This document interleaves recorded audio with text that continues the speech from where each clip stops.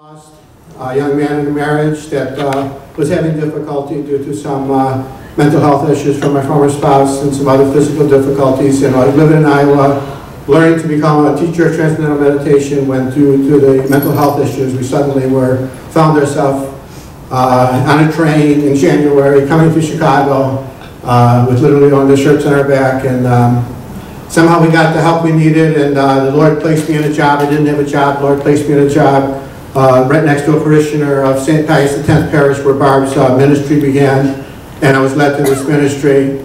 And I was totally lost. I had been away from the church when I was a young man through college and after college. Finally had come back to it, and I came to a service with Barb a few times, and finally one time the Lord touched me here because I felt so lost. I didn't know what to do with all the difficulties in my young marriage and how my life had been uprooted. And God touched me so powerfully at that service that I'll never forget.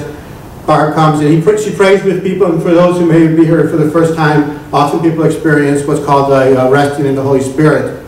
And during that time, you might find people resting back in the Holy Spirit. Please don't be afraid if something like that happens. We just go to Scripture and say, be still and know that I am God. And that's when the Holy Spirit really oftentimes finds He does His work on us. And it was during one of those times that the Lord just filled me with such a Holy Spirit and peace, a literal light that filled my head and left me with such peace. I had been filled with such anxiety over my future and how I was going to uproot my life and start over. And the Lord filled me with His confidence, knowing that I am your God, and if I can give you all that you ever need. And I'll never forget that moment. And since that day, through all the ups and downs of my life, I've had that with me.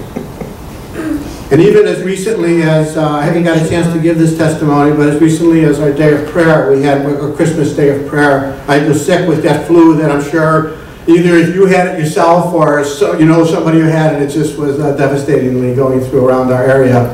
So I've been out for a little while, but you know, at the day of prayer, I'd shared with a few of you before that early in my youth I had suffered with, you know, I brought some, back in those days, you know, the manual forms of pornography. We brought it into my house, the old-fashioned Playboy magazine when I was an adolescent. And then a high school teacher who sadly gave out had us read a book that encouraged some things along their lines. Why they do these things, I don't know. But I think, you know, sometimes those first sins that are in our life, the devil then uses later to try to bring us into an addiction in that area. So that's what happened to me, sadly.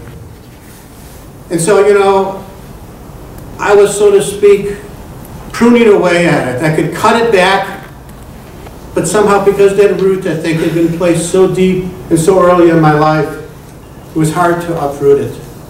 And at the day of prayer, Barb's main word that she gave us was from a story of St. Teresa Little Flower, who had what she called her Christmas miracle, where through the grace of the Holy Spirit, she received that change in her life that she needed on her Christmas morning.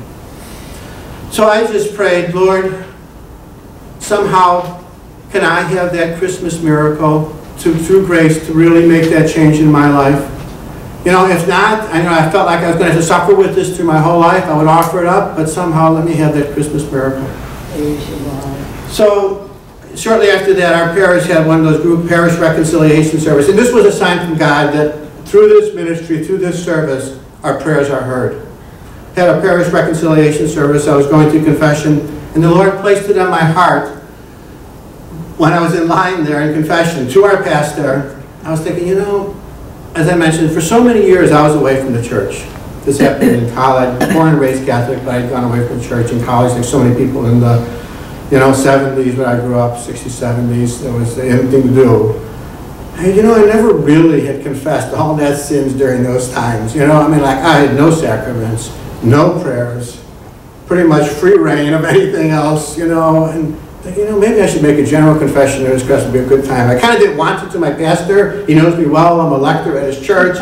You know, and I'm thinking that little screen isn't going to hide me from anything. I almost made bold for another visiting priest was there, but I'm like, okay, no, I'm here. I'll do it. So I did my confession and my, you know, absolution penance that he gave me. And this is the God's honest truth. I walked out of the church. I turned in my car. And out of my car radio came the words, "With God, all things are possible. You can have your Christmas miracle." Thank you, Jesus. The exact words that I had been praying for. So, you know, it's just a sign that through this ministry, the Lord hears our prayers. So with that, what did that give me? That gave me hope, you know, and just as recently as just last week, on the feast day of the conversion of St. Paul, I woke up and I just felt different, you know, like that thorn that was in me was pulled out. So I just pray that it survives the test of time, and it is a uprooting. It feels like it is. It feels like something's gone that was Thank you, Jesus. Praise you, Lord. Give honor and praise to the Lord that is the case. Amen.